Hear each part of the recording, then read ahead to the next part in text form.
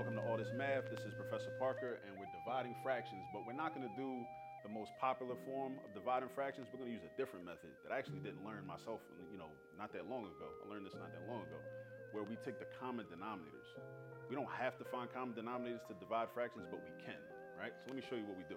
So think about when you're adding or subtracting fractions, because we must have common denominators or the same denominators in order to add or subtract fractions. We can do the same thing when we're dividing fractions. So what would the least common denominator be of 3 and 4? We would say 12, right? Because 12 is the smallest number that both 3 and 4 can multiply into evenly. So we basically are creating equivalent fractions that have a denominator of 12, right? So we say, okay, I got 2/3 right here. Now, what fraction is equivalent to 2/3 that has a denominator of 12? The way I can figure that out is I can say, well, if I did 3 times 4 to get 12, as below, so it is above, I do 2 times 4 to get 8.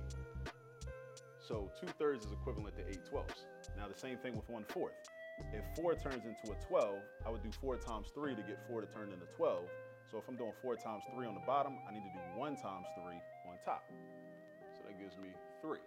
Now, because I have common denominators, right? I can essentially divide horizontally the same way we do when we multiply fractions. So if I'm doing 8 divided by 3, that would be 8/3 in my numerator, and 12 divided by 12 is just 1. And what happens whenever you divide something by 1? The result is that number. So 8/3 divided by 1 is just 8/3. And we see this is an improper fraction because our numerator is bigger than our denominator.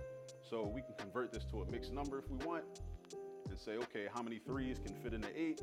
2 of them. So that's our whole number part, right? And then because 2 times 3 gives us 6, the difference between 8 and 6 is 2. So 2 is our numerator, and we keep that 3 for our denominator. So just notice what happens. So basically, if you have common denominators, your denominator is always going to end up being 1. So that's why your answer is going to be whatever's left of the numerator. And sometimes, you'll get a whole number too. And that's today's lesson.